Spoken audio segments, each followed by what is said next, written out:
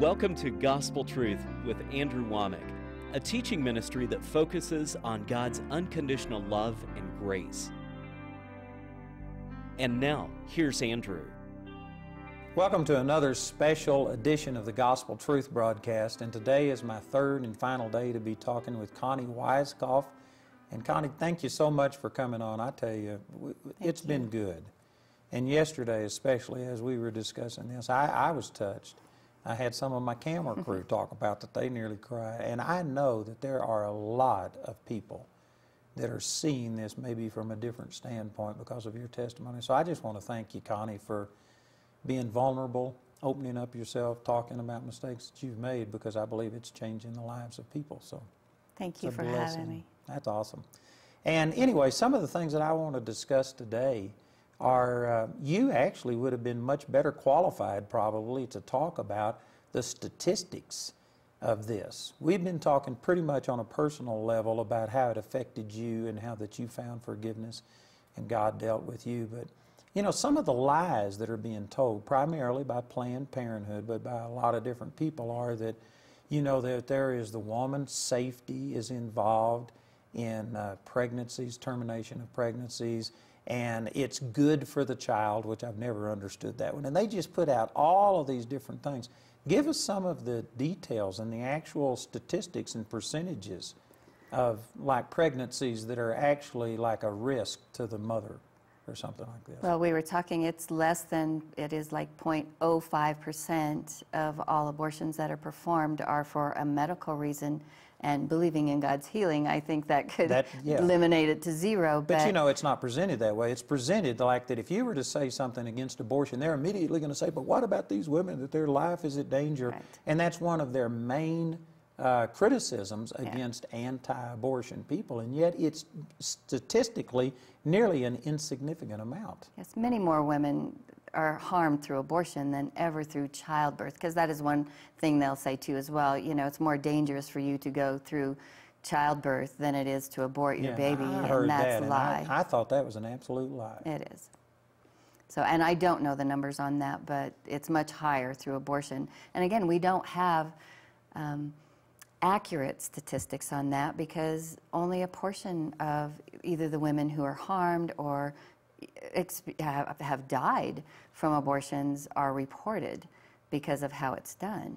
I've also heard that in New York and California that they aren't required to report all abortions. No. So this 52 million since Roe versus Wade is not a full count. Right. There's probably many more, especially now we have RU486, which is a drug that you would take to terminate. Is that what's called the morning after pill? The morning after pill is a different, that is taken the morning after. RU486 can be taken up to 46 days after conception. Oh, really? So now you have a woman who goes home, it's two pills, so not all of those, they're trying to keep statistics on those, but not all of those are reported. It's very expensive too, so again, it's like $500 for a woman to obtain these drugs. She takes the first drug, she goes back in 2 to 3 days, takes the second, goes home. They send her home to deliver a dead baby on her own. The trauma to these women has to be great. What do they, this may be too graphic, but wouldn't you have to dispose of this? To see your child flush down a toilet? Yeah. Is that what they do? They'll either flush it down a toilet, or if at 46 weeks that baby is quite large, or at 46 days, I'm sorry, 46 days, that baby's quite large already. So they're going to have to dispose it on their own. I've seen these somehow. little models, and you would know this much better than I do, but they show when the baby's heart starts beating, when its eyes develop, that they're sucking their thumb. Do you know the ages on these Well, things? again, at 3 weeks, your baby has a heartbeat. At 5.5 weeks, your baby has everything. Its skin is just very thin, and its little fingers aren't quite as extended yet, but your baby has brain waves. Your baby has feelings, and they even say that at 5 weeks, your baby has emotions. We've seen now women coming out of the abortion clinics who've witnessed actual abortions, watching babies move away from the instruments at that early of an age, where the world and the physicians would tell you that it's still a blob of tissue at that age. I have women who've had 3 children not know that their baby is that developed, believing those lies. And you know, scripturally, I'll go into this more detail separate from our interview, but scripturally, you know, John the Baptist was 6 months into the development and he leapt for joy. Amen. And then we have this movie that when I was associated with the pregnancy center more, we used to show the silent scream. And they actually have ultrasounds and show babies that experience feeling and hurt and pain. And I forget the exact number of weeks, but I mean very young into a pregnancy. And so the lies that is being told, that this is just a blob of tissue and it's not a person, it's not scripturally correct. The medical evidence shows that it's not correct, and it's just like all of the teaching I've done on evolution. It is not based on fact. It's people have a mindset, they want the convenience of not having to put out the money or to not deal with the emotion of a single mother or whatever the stigmatism is, and it's a convenience thing. Yeah, there's so many single moms out there. I'm also involved with the ministry that helps single moms outside of the pregnancy care centers, but it's the stigma in the church too. We were talking earlier that, you know, pastors, we're trying to share with pastors because it's a hard topic, first of all, to talk to your congregation about. But, you know, again, in the church, if you look out on a Sunday or a Wednesday at your congregation, every 3rd person, you have them stand up. They've been involved in an abortion, have done an abortion. Again, we talked about the men. That's not including the men who have come alongside of these women and made that choice as well. So to start sharing the truth. Now this statistic, is that just like, I guess, a general population? 1/3 of all women have in had childbearing an abortion? age. So you're not talking about, although my youngest client was 11. You're kidding. That had an abortion or came in That with came a pregnancy? in with a pregnancy. Wow. I don't have a number on the earliest abortion on a young, and now that's a little girl. So our world is, you know, again, we talked about marriage, you know, having sex outside the marriage covenant. We talk about that a lot, trying to get girls to see that God made sex great, but He made it great in marriage, That's not right. outside There's of marriage. nothing wrong with sex. It's just the perversion That's right. of sex that's wrong. And so, and there's this piece of our hearts too that know that, even non-believers, we are geared to know those things. So making a choice for abortion, again, maybe they won't get caught. Maybe they can hide this fact. Well, you can't hide it from yourself. There's probably some women that would say, but, you know, how am I going to deal with this? How do I deal with getting pregnant every year or something? Well, first of all, you use abstinence and morality. You don't have to use abortion for a method of birth control. Murder is a wrong alternative for all of these kind of things. Also, you mentioned the men, but do you see men in your pregnancy center? I would assume it's primarily women you deal with. We do. Just in this last month, we had 3 men walk through our doors, young men. The first one, his girlfriend was going to make that choice, and he was asking for help from us, how he could stop her. He did not want his baby. He knew it was a baby. Now, they weren't married? They were not married. That's a very common trend right now. Marriage seems to be taboo. We talk about the benefits, you know, again, biblically, what benefits there are to the marriage covenant.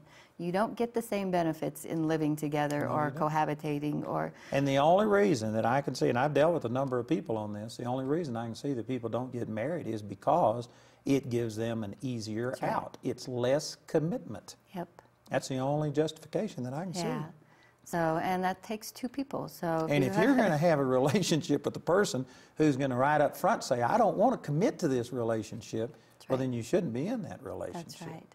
You know, these young kids are looking for love, and they're grabbing hold of the wrong things and the wrong men or the wrong woman or young girl in their lives to try and fill those places that only, first of all, Jesus we know can fill, and they're looking for it in the wrong places.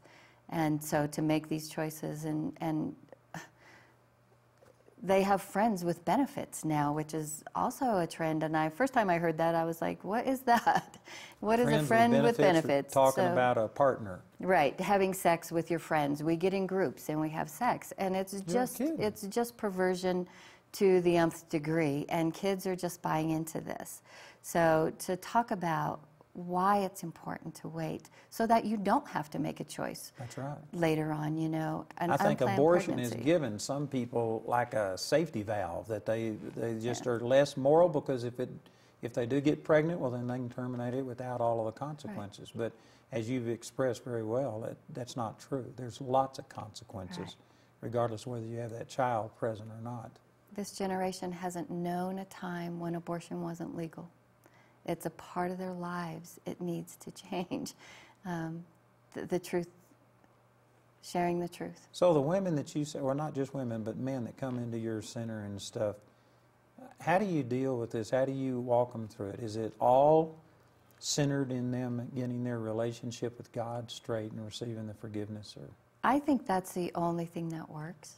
And again, you know, some women, it's going to take a while because they've been to renew their mind to God's truth. You know, I don't believe, again, it should take a long time for that healing to take place, but it can take steps because they have been so programmed to believe those lies that sharing the truth more than once, and it's kind of like me listening to your tapes, I have to listen to some of those things over and over before it gets into my thick skull that this is the truth. I think it may take time for a person to come to grips and really bring this to the forefront and totally just call out to God for forgiveness. But once you receive forgiveness, then there ought to be an instant, miraculous change take place. I agree. So when a woman walks through my door, the very first thing that she's going to be just hit with is the love of Jesus Christ. We just shower her with love.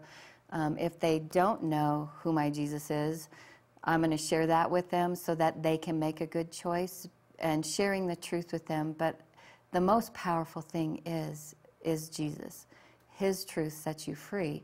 Showing them the babies, getting them to see that there's hope and help out there, even in an unplanned pregnancy. Even if they've made bad choices in the past, doesn't mean that from this day forward, we talk about renewed virginity with these kids. You know what? God can renew your virginity this very day because He's that awesome.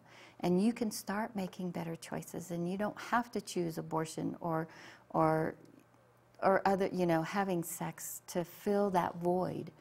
It's there for you. There's this incredible God, again, who can fill that void. So to point them to His love is the key. And then that I think it should be instant. That when they get that, it's there. That healing is there instantaneous. That's awesome. Well, you know, I share these things from Scripture, but I think, Connie, that you bring a different perspective on it, because you not only share the Word, but you have this personal testimony. There's a lot of people that will dismiss me and say, you're a man, you don't know what I'm dealing with. They can't accuse you of that.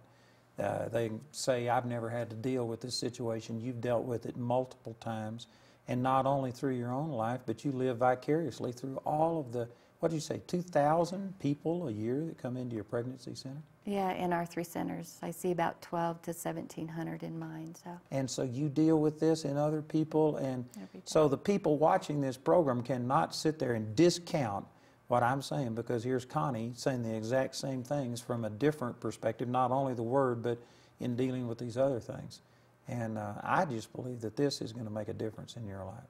Connie, I also want to mention, you've got a website, and they can go and see what you're doing, but I wanted to spend just a few moments. We've got about, I think it's about 8.5 minutes left. And I want to spend just a few moments talking about that you've been ministering in this pregnancy center and taking the great things that God has done for you, which is great, and sharing it with these women. But now you're branching out and you're going to start traveling and ministering and teaching. Yeah, I believe God has called me to minister to more, as many as I see, and I've been training volunteers up to share the gospel and do what I do every day, and they have that heart. But to go out and share in larger groups with men and women, not just my testimony, but about our awesome Jesus. So I've been God's training me up. I'm not the best speaker yet, but I just But your believe ministry He's then called is me. not going to be limited to talking about abortion or No. these kind of things. You're just a Bible teacher, right? And I you'll be am. able to minister on many different subjects. Yeah.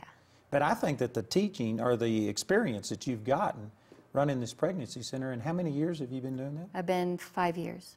5 years, and if you deal with 1,200 and something at your center and then the other centers, anyway, 5 times 2,000 a year, that's 10,000 people that you've dealt with. Man, you're bound to have a wealth of experience that you can take and put into these examples, teaching from the Scripture. It ought to be a powerful ministry. I just had so many people asking me, can you come and share and talk, and felt God leading that. You know, how did you get from here to there? How did you get from this shame-based guilt to being set free? And it's such a simple thing, but That's people awesome.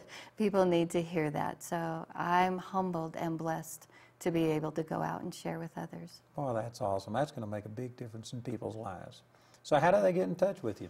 Through my website, contact me through there. You can either email me or respond to me through that, through my blogs. And people have been calling and asking me, well, what about this? What about God's will? When does that come into effect? So I've been answering some of those questions when I go out and speak and on my blog as well. So it's cswmi.org is my website. It's cswmi.org.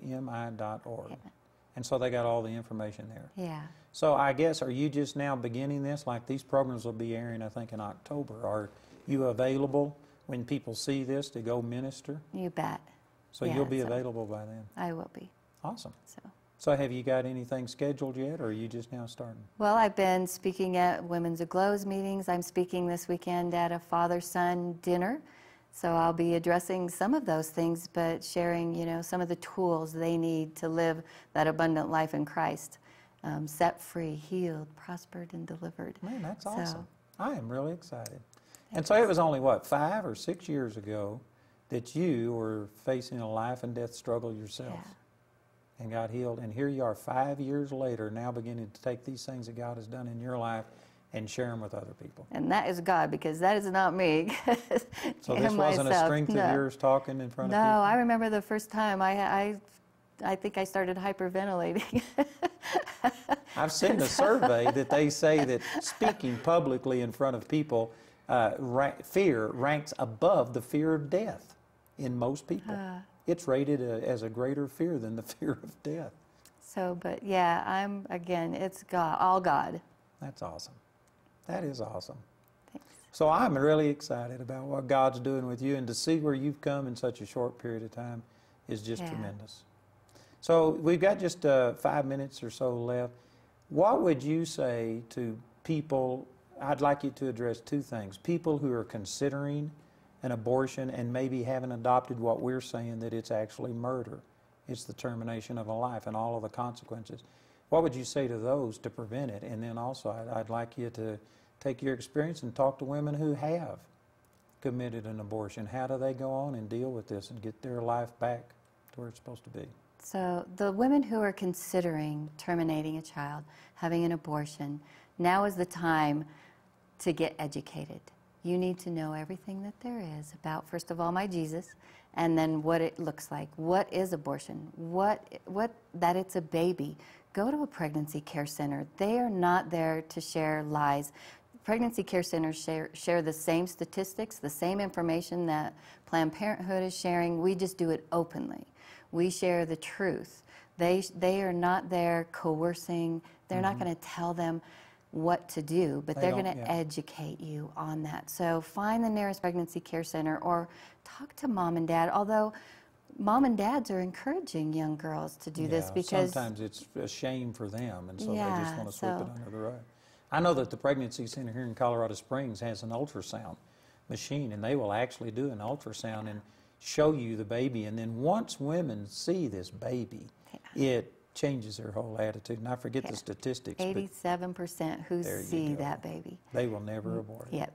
Make a choice for life, and because they Planned Parenthood won't show you an ultrasound of your baby because they don't want you to get emotionally attached. They're trying now to make sure that they have to show the mom, because they've always done ultrasounds. They just never let the mom see them.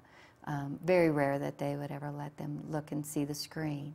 So yes, educate themselves. Can they get on a website? How do they get these pregnancy centers? How do they find it? You can just Google pregnancy care centers, and there's over 4,000 pregnancy care centers across the nation. That's awesome. Which is, we outnumbered now for the first time abortion clinics. Praise the Lord. So there's help and hope. There's women who say, you know, well, I don't want to adopt my baby out. We work with agencies that are there, so at least pursue that option. See if it's an option for you, and if it's not, you know, and parenting is the choice that you're going to make, then, you know, one thing that pregnancy care centers do, and almost all of them do that like we do, we offer education, we offer grants for college, we offer maternity clothes and baby clothes up to 2 years old and some further, and if you still need us after that, our goal is that you're prospering and living this awesome life before that baby reaches 2. But if you're not, then we're going to get you, you know, hooked up to these agencies and other people who are going to help you. So you are not alone. You are not in this pregnancy alone if they are pregnant. Yeah, and the pro-abortionists will often cite that the Christians will sit there and say you aren't supposed to do it, but they won't do anything to help you, and that is absolutely untrue. That is untrue. Man, what you said, that's the first time I'd heard that the pregnancy centers outnumber the abortion clinics. That's awesome. It is That is awesome. a work of the Lord. Yes. That's a miracle. So So that's talking to the people who are maybe contemplating an abortion. They need to get educated, and we believe that the facts will turn them away from it. What do you say to the women who've already done it? Find somebody to talk to, again, or just talk to the Lord. Go to the Word of God. He has healing and hope. He said He came to save us. Again, that word saved is healed, prospered, forgiven, set free. He has healing for their hearts. You Came don't to heal the brokenhearted is what Jesus said. Yeah, and it is a broken heart. One thing too is to grieve that loss, a dream, a hope, maybe, you know, that they have let go of because of that choice. Ask God to fill that dream and desire for you in your heart, and receive and accept His healing. That, you know, will set them free from the life that may have been changed through that choice that they made to terminate. So to seek the Lord's forgiveness. It's already there. He already paid the price. It's a done deal. You just now have to know that, yes, you are valuable to Him. Yes, His healing is for you. His forgiveness was paid for a long time, 2,000 years ago on that cross. So once they receive that forgiveness, that takes the root of all of this problem away. That is the key. Accept His finished work. I tell you, if people could see how much God loves them in spite of what they've done, it would heal all of their hurts. If He can, you know, he loves me, this woman who made so many bad choices. You know, I told you, women calling me, and men from all over now because of your, you know, sharing my testimony on your show, that they're like, do you think God will forgive me? And I'm like, He already has. Now you need to know that and just accept and receive. And I believe there's going to be a lot more people contacting you after this one, especially now that you're going into a ministry and are available to speak. And I'm sure that many of you have been blessed and ministered to through this. So I want to encourage you, once again, we have Connie's website on our screen. You can call our phone center and they will give you her information. And we just want to encourage you to take advantage of this gift. God has done a miracle in her. This is a miracle sitting right here. And we want to help her to be able to get out and share these truths. So we've shared some awesome things with you. I pray that God is going to speak this into your heart. And please listen to our announcer as he gives you this information about how you can receive our materials. On today's program, Andrew interviewed Connie Weiskopf. If you'd like to learn more about Connie's ministry, visit her website at cswmi.org. Andrew's complete teaching titled Christian Philosophy is available in a brand new book for £9.99. Or you can get this teaching in a companion study guide that's perfect for home groups, Sunday schools, and for individual study. It's been designed so that anyone, anywhere, at any time can reach an unbeliever, disciple a new believer, or grow with others in the Lord. Not only is the entire teaching included in the study guide, you can also print off as many copies as you'd like when you download the PDF files from the included data CD. This valuable resource is available for £17.50. This teaching is also available on either CD or DVD as seen on TV for £30. Go to awme.net and click on today's TV offer to see the options. The 9th audio teaching in today's series is titled Abortion. It's available for £3 when you write or call. But if you're simply unable to afford it, Andrew and his partners will send this 9th teaching free of charge. You can use your credit card to order resources through our website at awme.net. While you're there, you can discover more product details and download additional free resources. Or you can order through our helpline Monday through Friday from 7 a.m. to 4 p.m. Greenwich Mean Time. Our helpline number is 01922 473 300. When calling from outside the UK, you must dial your international calling code, then 44 1922 473 300. If the lines are busy, remember you can order ministry materials 24 hours a day, 7 days a week at awme.net. To write us, use the address on your screen. We hope to hear from you today. We'd like to point out Andrew's upcoming speaking schedule. Mark your calendars to come meet Andrew at one of these events and let the Word of God transform your life. He'll be in the Dallas-Fort Worth area this week for a Gospel Truth Seminar November 8th through the 10th, at Calvary Cathedral in Fort Worth on Sunday, November 11th, in Phoenix, Arizona for a Gospel Truth Seminar January 3rd through the 5th, and in Colorado Springs, Colorado for the Charis Bible College Men's Advance January 17th through the 19th. He'll also be in Humble and San Antonio, Texas for special one-night-only Gospel Truth rallies January 24th and 26th. For more details on Andrew's next meeting in your area, call our helpline or visit our website at awme.net. I had been looking for the more in my life, and someone had given me a teaching tape of Andrew's and had shared another church with me who was also a Charis Bible College affiliate up in Fort Collins. So I began to listen to Andrew's tapes and seeing that Andrew had the more, was teaching the more that Jesus said we would be doing, the greater, raising the dead, healing the sick, opening blind eyes. So I began to listen to Andrew's tapes, and then I was diagnosed with cancer. So I got every tape that I could, and it was just feeding my belief and starving my unbelief with the Word of God, with Andrew's teachings. He prayed for me just a simple prayer, commanding the cancer to leave my body. I went in for the surgery. I was probably about a week and a half, 2 weeks later. The doctors called me the very next day, which is unusual, and said, "Connie, we don't know what happened. All the cancer was gone."